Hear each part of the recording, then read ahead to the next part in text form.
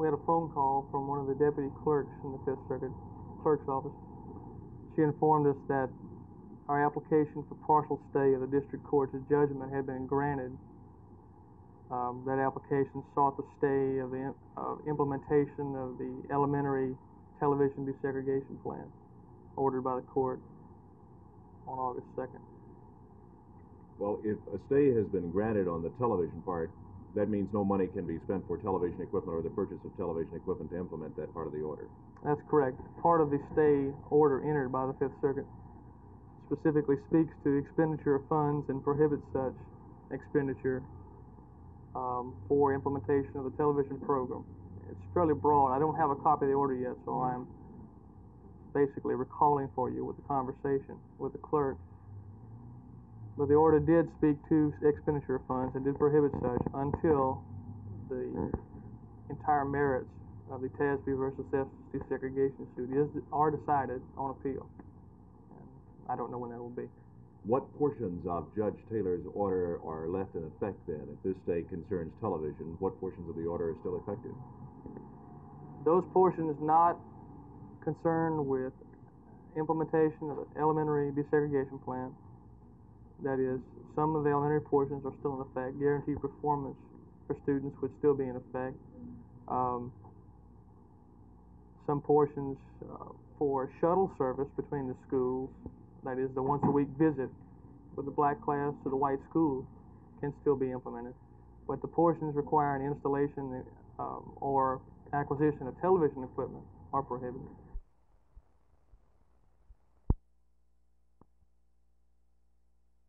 These being essentially differences in the increment payments of the wage package, the expiration date of contract, and certain working conditions which involve restrictive implications for the contractors. We, of course, have been hopeful daily that we were going to be able to resolve this negotiation so as to bring an end to the strike that has been in existence from July the 1st. We have now, as you have said, that you've been hoping daily to reach an agreement. This negotiation has been going on for several months now. Can you foresee that it possibly will go on for several more months? Well, certainly, hopefully not, and we feel that the developments to date will be such that we can resolve the remaining items of differences in the near future.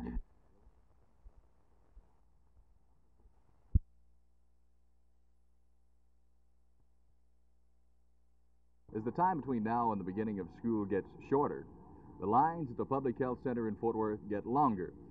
Recently, the school board voted to bring its student inoculation policy closer in line with recent state legislation.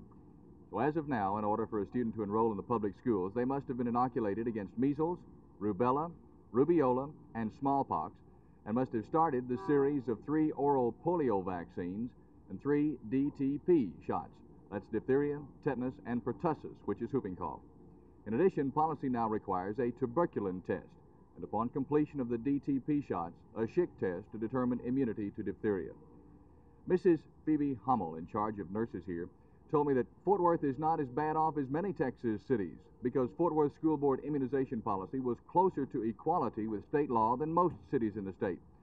However, more than 9,500 persons have started the series of shots in July. Nearly 11,000 have passed through the doors since August 1st, including 3,800 the first 4 days of this week. The lines and the waiting time is long. The weather is hot and humid, and the fear of the shot is prevalent. But that's all forgotten when, with a smile of relief, the youngsters emerge from the building and it's all over. Onward to school. Jerry Park, Channel 8 News on the Move at the Public Health Center, Fort Worth.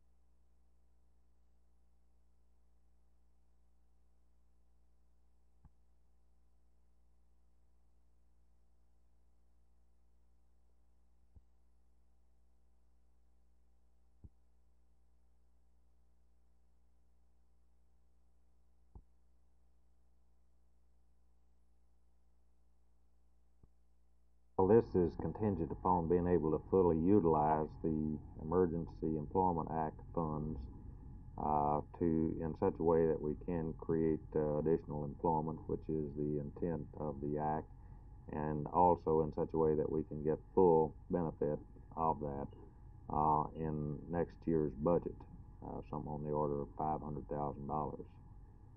The Emergency Employment Act funds, the announcement of them, came along after we had already put the budget together for submission to the council, and too late to make any changes that would reflect that. What is the major cause for the increase, or asking of the increase in property tax this year? Does it deal with the airport?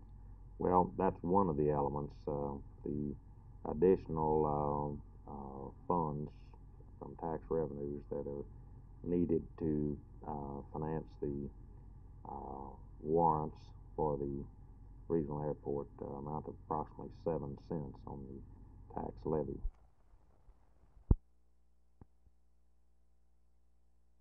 It's my understanding that she is improving daily, and the doctors are beginning to now feel hopeful that she's going to pull out of this in a fairly normal condition. If baby X does survive, what will happen to her then? If she does survive, we will be looking for foster homes or adoptive homes for the child. This is a Mexican-American child, and we need more foster homes and adoptive homes. Foster homes are for temporary care until a child can be moved into permanent placement in an adoptive home. If anyone's interested, they can contact our agency downtown. The telephone number is 749-8601. Now, the mother was a 12-year-old girl. What are the possibilities will happen to her after this is all over? There's several possibilities. Of course, the Dallas County Juvenile Department is handling the mother at this point. She's under their jurisdiction. As I understand it, charges of assault to murder are going to be filed against the mother. She could be committed to an institution for psychiatric therapy for a period of time. It's possible she could be committed to one of the state correctional institutions for a time. And a third possibility would be that she might be placed in a foster home herself for a period of time with intensive work done with her.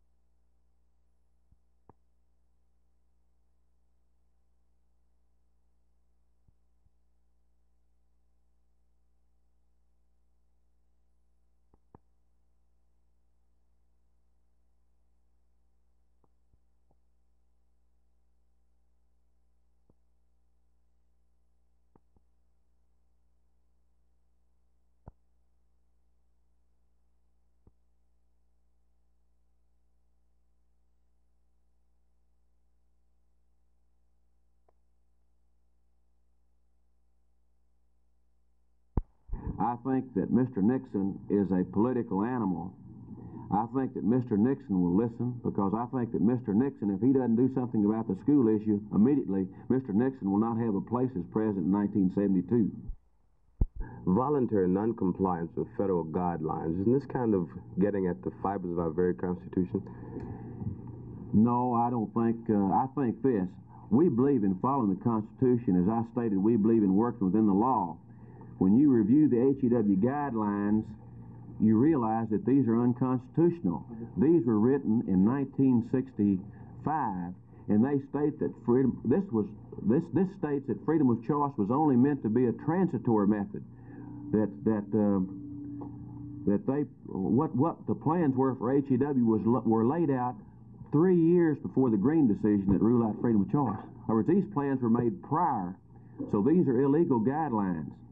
Now, we believe some of the HUD guidelines are not law. I mean, these are just plans made by federal bureaucrats.